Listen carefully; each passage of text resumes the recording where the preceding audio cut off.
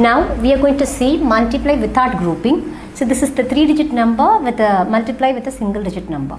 So 1s, 10s, 100. So 1s, 10s, 100, the number is 2 hundreds and 2 tens and 1 ones. So 221, 2 hundreds, 2 tens and 1 ones. This is going to multiply by 4 is a single digit number. Let's start the multiplication. So 1 into 4, 4. That means 1 into 4, you can get 4 ones. Okay, I've written the 4 here. And 2 into 4. 4 is a multiplication table. 2 into 4, you can get 8. That is 8 tens. Okay. Next. And that is again 2 into 4. That is 2 into 4 again 8. That is 8 hundreds. Okay. The answer is 8, 8, 4. That means 8 hundreds, 8 tens and 4 ones. This is the right answer for the question. Next question. Again without grouping. So this is 3-digit number, a single digit. 3-digit number is going to multiply. 3-digit number is going to multiply by 1-digit number. That is single digit number. So 231 is going to multiply by 2. That is 3-digit number is going to multiply by a single digit number. So 231, 1s, 10s, 100. This is the 3-digit number.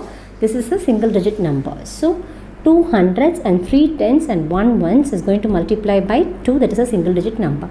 Let's start the multiplication. So first we start with the ones. So 1 into 2 you can get 2. So that means 2 ones. You write 2. 2 ones. Next again. So here 3 tens and 2. 3 into 2. That means 6. That is 3 into 2. That is 6 tens. I have written 6. And again hundreds place, what is the number? 2. Now I am going to move on to the 100 place. First I start with the ones place. So 1 into 2, that is 2 ones. Now I am going to multiply 3 tens. So 3 tens multiply by 2. So 3 into 2, that means 6 tens. I have written 6 here. Next I am going to multiply 2 hundreds multiply by 2. That means again 2 into 2, that means 4. Answer is 4. That means 462. That means 4 tens, 6 tens and 2 ones. So 400, 6 tens and 2 ones. 462, 400, 6 tens and 2 ones. This is ones, this is tens and this is hundreds.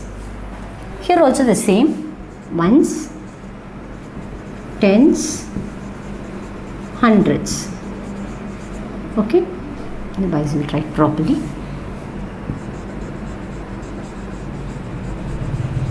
Hundreds. Okay, the answer is 884. First question answer 884, and here that is 462. So first question, that is A question answer is, A answer is 884 and B answer is 462. This is the right answer for the questions.